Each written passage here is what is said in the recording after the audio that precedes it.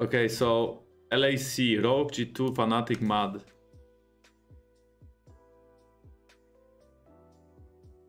Martin Hansen Wunder, 5-6. Highest CSD in playoffs, wins lane with good matchup. Wins lane with good matchup, okay? Super strong on Trundle. Playoff run, use Trundle Poppy. In most stats, also up and down, but Sylas good. Number 1 laning. Winning lane and super Zeri game. Zeri is dead, dispatch though. And chances are not for him, meta shifting back to him. Hilly San Giga chat. Hey Jankos, also Virgin, what is the most fun to play jungle? You have to literally choose yourself. You literally have to choose. I really like Kindred. I really like Kindred, for example. Do you like Kindred? Also, I cannot say this word, bro. It's banned on Twitch. I mean, I cannot flame people with this word. G2 esports, okay. Broken Blade. Counter peak percent playoffs. Carry to blind picks tank versus him. Jankos, pings. Fewest pings bought in summer. Use them better plus saving gold. Yeah, well, that just means I'm using my gold in different way. So, of course, I buy less pinks, right? Makes sense. Makes sense, chat.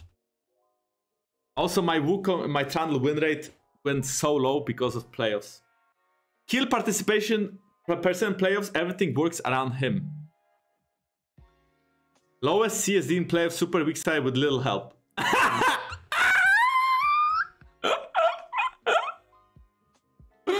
Oh no. poor Flacco. Poor Flacket, actually. Poor Flacket. No, but by the way, JDG and Damon are also top focus teams. So we have the same playstyles. And now the question is, who is gonna win topside? Jankos, Caps, Broken Blade, or Nuguri, Canyon, and Showmaker? Huh? Is it Kanavi? Yagao? Huh?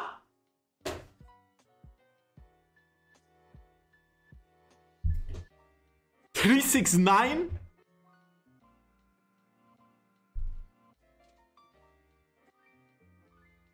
Six games and fly back home. Exactly what I'm trying to say. Armut. Top 3 in DPM. Damage percent gold in split. Bounce back after spring. Mid jungle. High prior on risky. Boss spent lots on pink words. Well, I guess Elioya spends money on pink words. Ha! Chat. I don't spend money on pink words. We are top 2. Elioya spends money on pink words. They are bottom. They didn't win a single BO5 in playoffs. We won 2 BO5s in playoffs. Niski. Utility. Niski is back in summer. All champs with low gold needs. Champions played in summer. Average stats but has extra peaks. Jankos, you want me to say it? I will say it. You're literally better than Faker. 1, 2, blah blah. Okay, let's see Rogue. The best team in Europe. Oduam, the lowest counter peak person in PO, weak side king of Europe.